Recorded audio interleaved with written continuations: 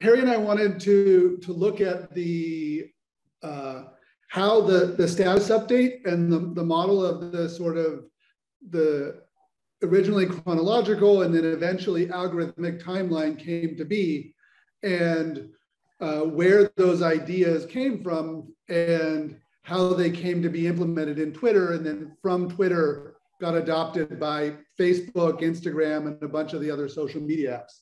And so as part of that, there's a history of this evolution, which comes not from Silicon Valley startups, but it in fact comes from a bunch of social media or social movements and protest movements in the late 1990s and early 2000s that were trying to figure out how to build their own media and build new tools for political organizing on the emerging web. And this happens at the moment that we see the transition from Web 1.0, which is Tim Berners-Lee's vision that's driven by static documents and linked data. It's very minimal and textual and data centric. It's the most equivalent thing we have now is media, and then it's replaced by the evolution of dynamic websites and user-generated content and visual displays, and is very people-centric. And so starting in 1997, we see the first implementations of CGIs, which means that there are programs generating the web pages as opposed to them being manually edited or created.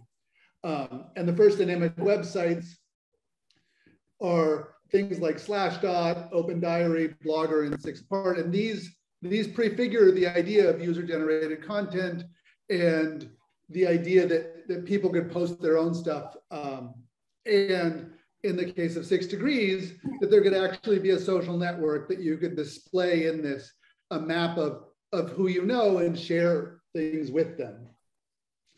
At the same time in 1997, there was a series of activists doing conferences and gatherings, and they collaborated with the Zapatistas in Mexico and came up with a call for social movements to move away from press releases and move away from attempting to influence the existing media and create an alternative media and communications infrastructure.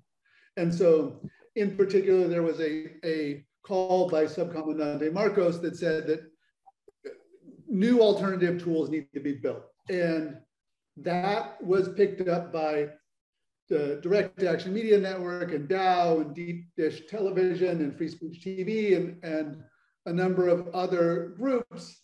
And in 1999, as part of the WTO protests in Seattle, this coalition came together and launched something called Indymedia, which was the first time that in the context of a protest or in the context of many users, there was a way in which people could post video, photo, text, do web streaming for live radio, and also do live streaming of video from protest in the streets. And so, before there were cell phone cameras and before there was a cell phone data network, this group of activists were modeling how these behaviors happen. And now every protest you see has half the people have their phones up streaming stuff. And it's how we understand what's happening. And in this paper, we want to talk about how things went from Indymedia to a platform called TextMob and into a company called Odeo, which is a podcasting startup that created Twitter.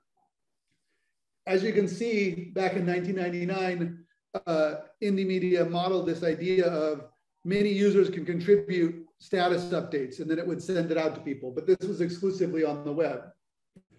By 2004, this same group of technologists and activists had started figuring out how to use mobile phones, which were more ubiquitous, as a platform for collecting and sharing and consuming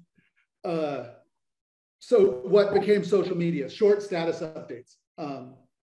And in 2004, this system was launched with about 4,400 users, delivering at a peak of 40,000 messages per hour of users who were sending what we would now think of as tweet status updates about what was going on at the protests. And so some of these were to small groups and some of these were broadcast to several thousand users at a time, and they were simultaneously sent to people's phones and sent online. So that led up to a time in which a San Francisco startup called Odeo was founded, and Odeo created a lot of what becomes podcasting and is mostly known because it is the company that created Twitter. And to understand where it came from, the Odeo team was half people who had quit working on Blogger at Google, and the other half were the Indymedia activists who had built this status update system and this text message system. So, but Odeo wasn't attempting to do status updates. It wasn't attempting to do what we consider social media. It was attempting to do podcasting, and failed at that because it went up against Apple, which had vertical integration between iTunes and the iPod. And so the company basically did a series of hackathons looking at everything that they had worked on in the past and models. And it was through those hackathons that the company decided to combine what they learned from blogging, what they learned from dispatch messaging systems, and what came out of Indymedia and TextMob to build a status update system that worked over cell phones, combined RSS, and a website for readers. And that's where we get this model of where Twitter comes from. It comes from several different distinct technologies that were developed over the web in the late 90s and early 2000s that were combined in a unique way. What we can learn from this is that the technology doesn't determine the social processes, nor does it determine how social change will happen, but technology creates the possibility and to facilitate change to the extent that social movements are using these technologies. But it's not self-evident that this technology is deterministic. The original use cases and values of Indymedia and TextMob were built into the affordances of those systems, and through that ended up as part of Twitter. And so it's no surprise that Twitter itself supported vast social movements like the Arab Spring or Black Lives Matter or the alt-right that supported the election of Trump. It's because though it was designed in that way to be able to support it. What we need to think about is that the way technology encodes values, and it doesn't necessarily even have to be values that the creators understand they're encoding. Not everyone at Odeo understood the values behind Indymedia, but they did use the software, analyze the software, and figure out how they could build on top of it. Indymedia, then Twitter had the combination of the social values and the technological values and the way in which markets and venture capital decided. And so it transitioned from an open network that actually operated over XMPP in a federated way to a closed model that eventually shut down the open API in a bid to prevent market takeover and to build a business model around advertising. All sorts of movement ideologies have found a way to use this because it is particularly useful for bringing people together. In conclusion, the Silicon Valley model says that there are heroes and founders who create these things. But if we look at the history of these technologies and all of the papers that we've heard presented in this session, it's about communities of practice that come together to create these things. Social movements have always been early adopters of these technologies.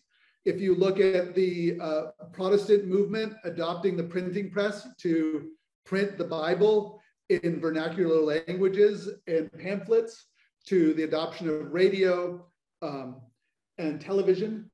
And the social movements, as they adopt this, they haven't failed. They just shifted the political space. And so what we see is going forward is that social movements will continue to be early adopters and continue to shape things and influence the values of them. And we see that as a major set of debates going on right now as Elon Musk takes over Twitter, and then we define what should be free speech, what should be moderation, what is acceptable on these timelines, what technological affordances should these systems have. Now that they've gone from 4,000 people receiving 40,000 messages an hour to hundreds of millions of people receiving messages every day, and it defining the entire news cycle. So that's a bit of the origin of how the status update came to be. After it was adopted by Twitter, Facebook, which had no timeline and feed, adopted a status update. Instagram was created by one of the early employees at Twitter. And so it itself adopted much of those affordances, even if they didn't understand the history. We go into more detail in the paper, and I know we're running out of time, so I want to wrap it up.